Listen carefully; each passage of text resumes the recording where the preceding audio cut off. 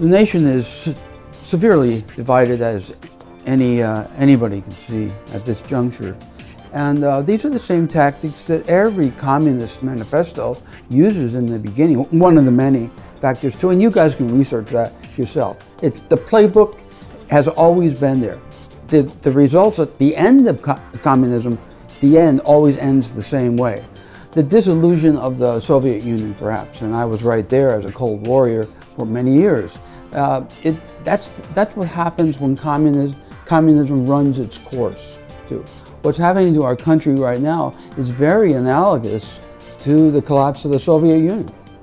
Go ahead and compare, look at it's not only analogous, it looks like the playbook is instituted in our own country too. Go and compare the demise of the erstwhile Soviet Union with what is happening in our country right now in terms of splitting the country in half ideologically. Who's doing this? Well, the media is doing this. And who are they doing their bidding for?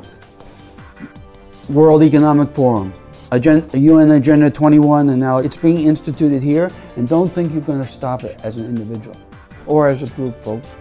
It's too big. It's too all-consuming. We can't do it together anymore. That's why I'm saying, it's going to be a very, very, very rough road ahead. European Union is now standardizing the COVID passes, the travel passes. That will come to the States too. And as I mentioned before, if you don't have a pass like that, whether it's on your iPhone or whether it's a yellow star here, you're not going to walk into a restaurant.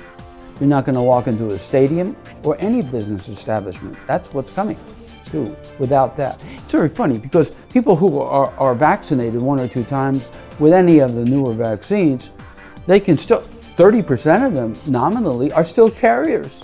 What sense does it make to vaccinate someone and let them out into the public among those people who are not vaccinated? No, it's all as you might have guessed, or maybe you haven't had time to look around because you're too busy trying to survive and keep your family's pantry filled, that it's all designed for control. This particular virus, and by the way, once again, it was not engineered to be a released biological warfare vector. This thing did escape from the Wuhan lab. As I mentioned this before, the Wuhan lab, funded in part by US universities and grants, it was a dual-purpose lab. It was doing the same thing that laboratories all over the world do, research highly infectious diseases, epidemiologically speaking.